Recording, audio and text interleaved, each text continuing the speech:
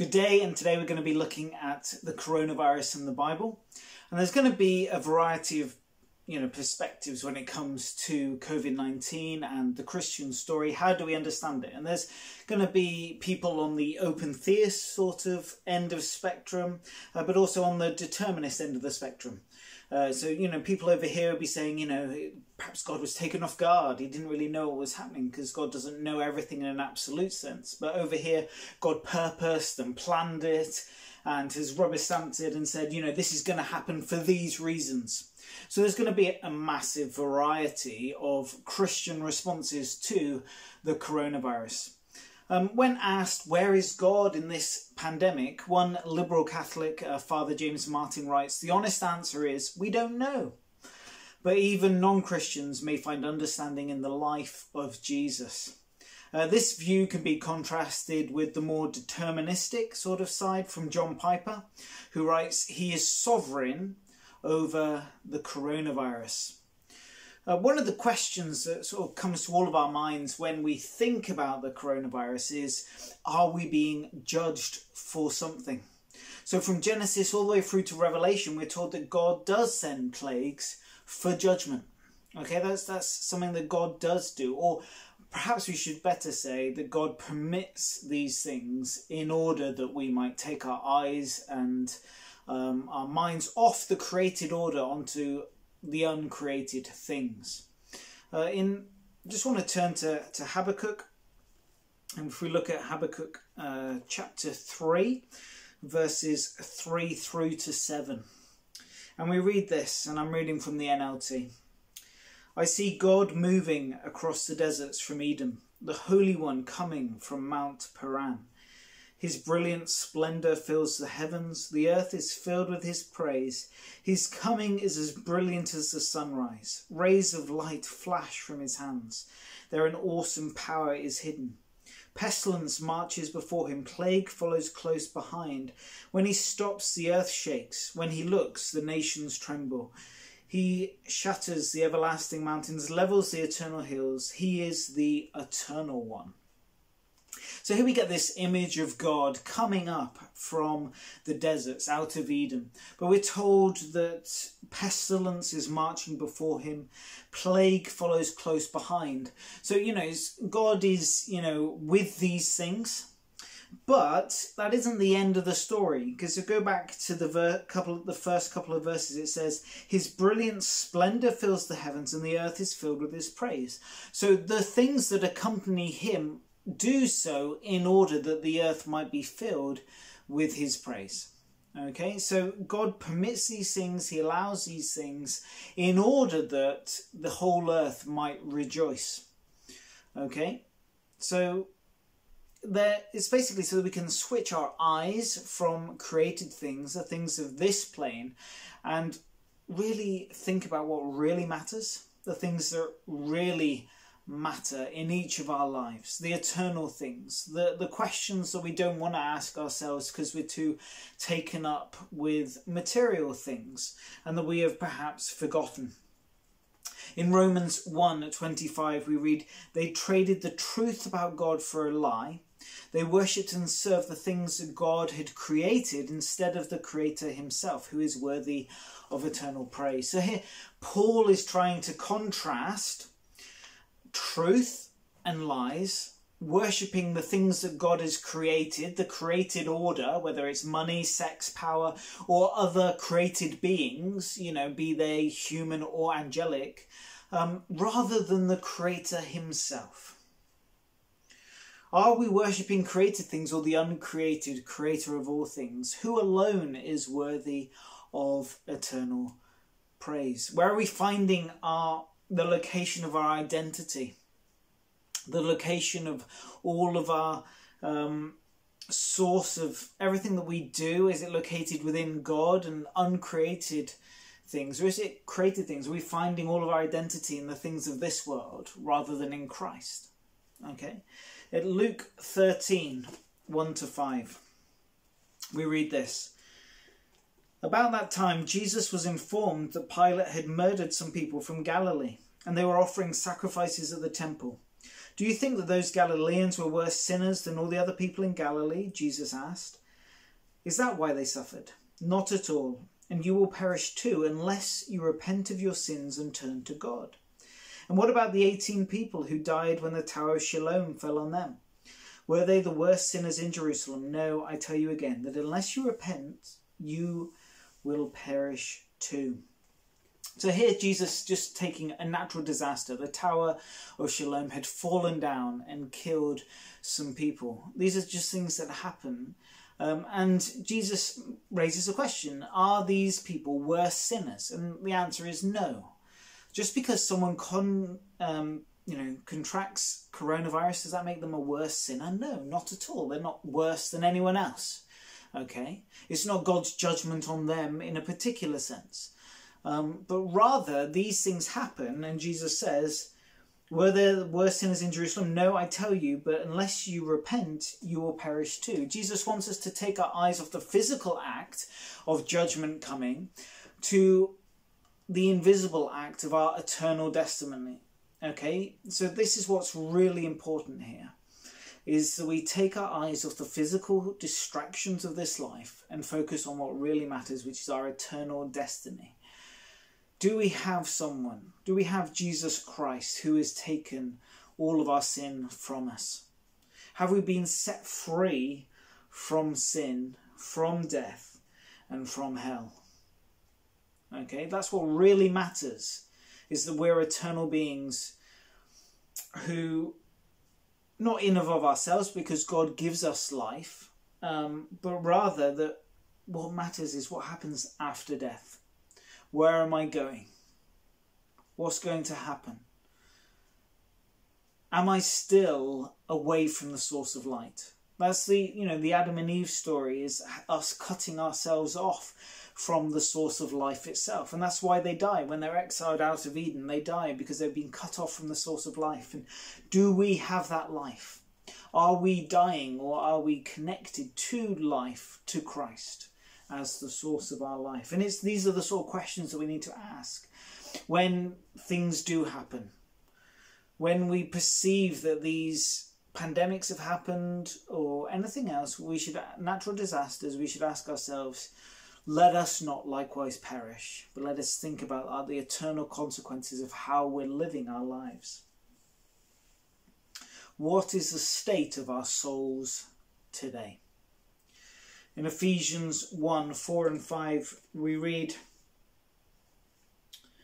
even before he made the world, God loved us and chose us in Christ to be holy and without fault in his eyes. God decided in advance to adopt us into his own family by bringing us to himself through Jesus Christ. This is what he wanted to do, and it gave him great pleasure. So here we get a glimpse into God's plan from all of eternity to create for himself a family, sons and daughters in Christ. Okay, that was his plan, that he wanted for himself a human family, to join with his angelic family, that we would be one, both in the seen and the unseen realms, but we would be one family united under the headship of Christ. And in Romans 5:14, Paul writes, now Adam is a symbol, a representation of Christ who is yet to come. And so here we get this understanding that Christ is the real human. Adam was just a copy of Christ. Okay, and so in Revelation 13:8, John can speak about the Lamb who was slaughtered before the world was made. So God's plan, even before the solar system was created, before the universe had come into existence, was to form for himself a family, a human family, through the death and the resurrection of the Messiah. And when we really think about that, it means that death is part of God's plan A, because the death of the Messiah was part of God's plan A. For him to create for himself a family through Jesus Christ. God wasn't taken off guard by the fall. He knew it would happen. And he permitted it to happen because he was creating for himself a family who could say yes to him. When offered the gospel, they would say, yes, we want you, Lord. We love you. We desire you. People who truly would say yes to him. And that's what God wants. He wants us to have hearts that say yes to him, freely given because of love.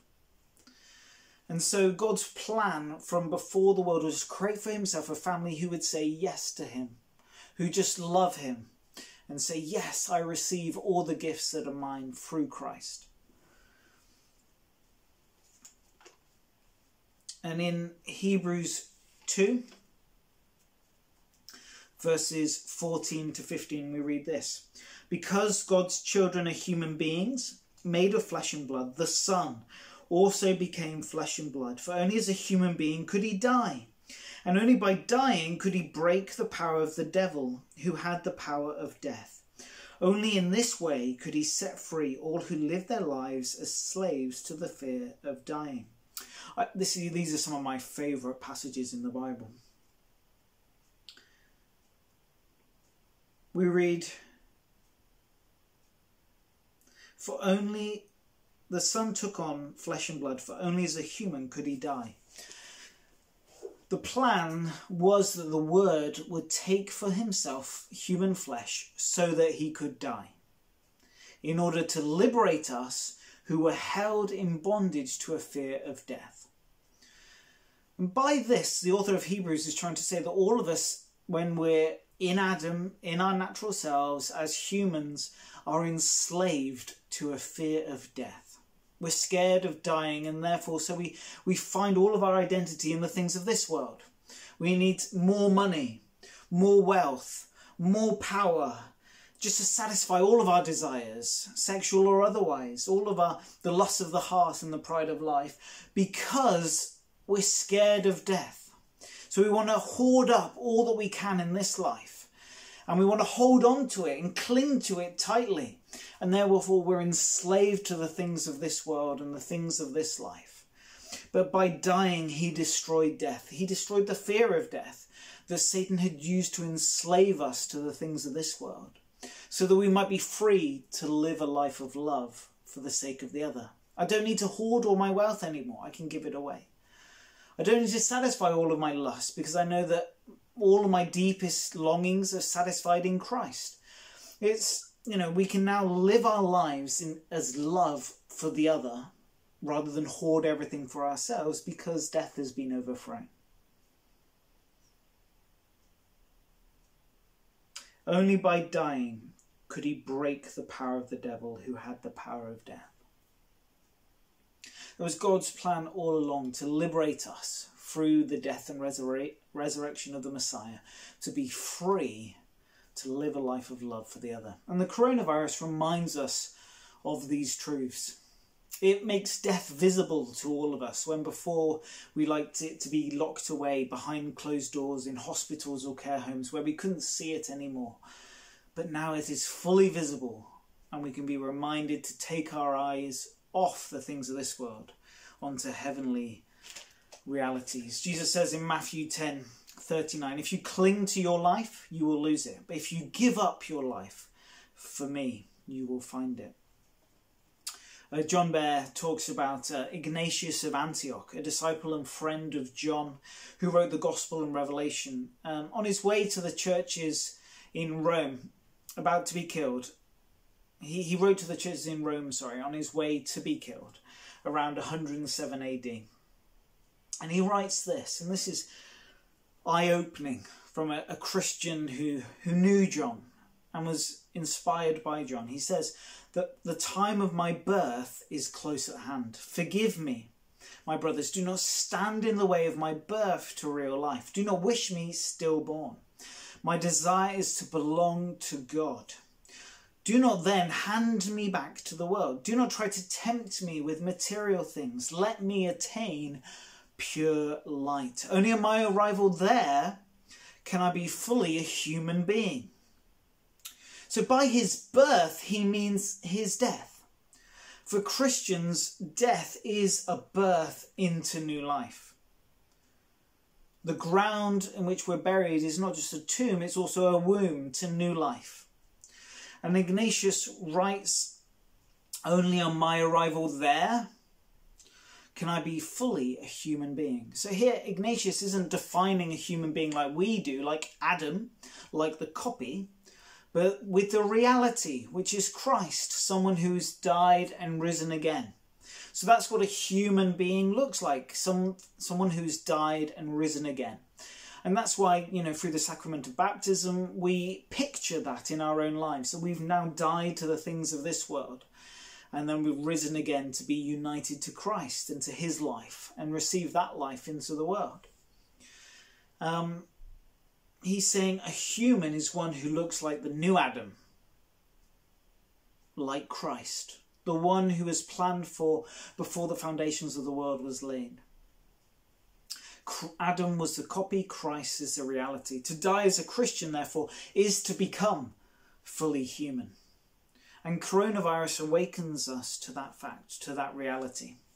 One of the other questions that comes with the coronavirus is, do we obey God rather than a human authority, like Acts 5:29, or as Romans 13:1 and 2 says, everyone must submit to governing authorities, for all authority comes from God, and those in positions of authority have been placed there by God. So anyone who rebels against authority is rebelling against what God has instituted, and they will be punished.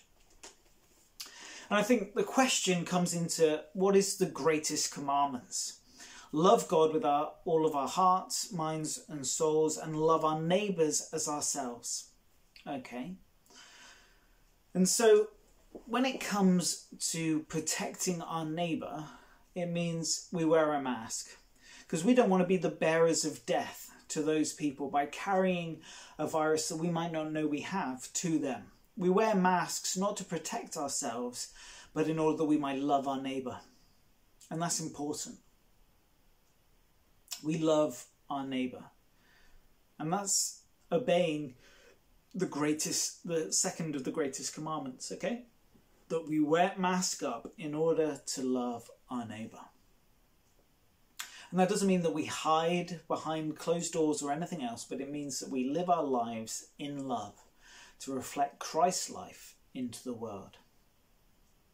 I hope this has been helpful and that you tune in again for more talks. Thank you.